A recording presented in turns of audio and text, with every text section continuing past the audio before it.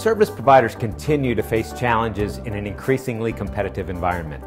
They face threats from cloud and over-the-top providers, and they're looking for ways to protect existing revenue streams while developing new sources of revenue. At the same time, the performance and bandwidth requirements continue to grow, and this drives up the cost of running the network. And that's where we're seeing all the activity around dynamic carrier Ethernet, virtualization, and other software-oriented capabilities. So it's incumbent upon us as an industry to help the service provider community to solve some of these challenges. And that's where all the developments of the next year will be focused, around automation and virtualization.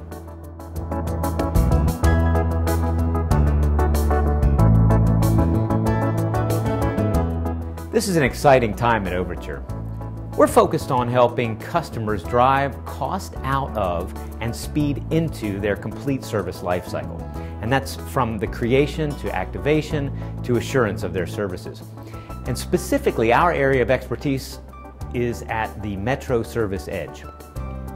And so we've completely revamped our carrier Ethernet portfolio in the last 12 months. We've introduced the first and only carrier Ethernet 2.0 compliant solution for delivering performance-assured Ethernet services over all 4 access types: fiber, copper, TDM, and wholesale e-access. And here, Overture is delivering both the service edge piece as well as the aggregation switching components in a completely integrated, easy-to-deploy solution. And then building upon that carrier Ethernet foundation, in parallel, we introduced our Ensemble Open Service Architecture, which is an open management and orchestration system for delivering service automation and virtual network functions at the Metro Edge.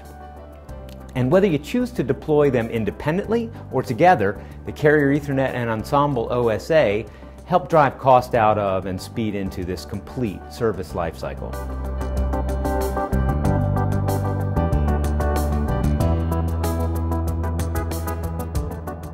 So as I've said, the focus will be on increasing levels of virtualization and automation, all in order to drive speed into and cost out of the process of service creation, activation, and assurance.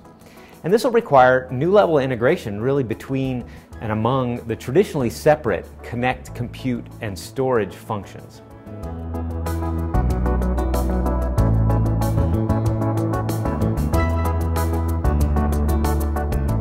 So for business services, the area where the MEF has historically been focused, we can expect to see innovation in 2 primary areas. The first is increasing innovation around accelerating the deployment of carrier Ethernet-based services. So this is within a single operator, but more importantly, across multiple operator networks in order to deliver a completely ubiquitous service offering. And secondly, I think we can expect to see the introduction of real-world deployments of NFV for managed enterprise CPE application in particular.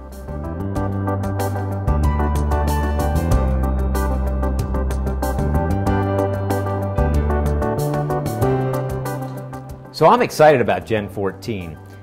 You know, it's really ideally positioned both from a timing perspective and its focus on the technologies and the industry to showcase innovations around the intersection of the cloud, of virtualization, software-defined services, and how they build upon the foundation of carrier Ethernet that the MEF has created and continues to refine.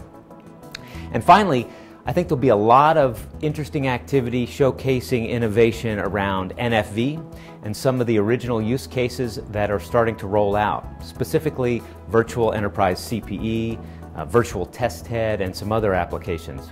Pretty exciting stuff.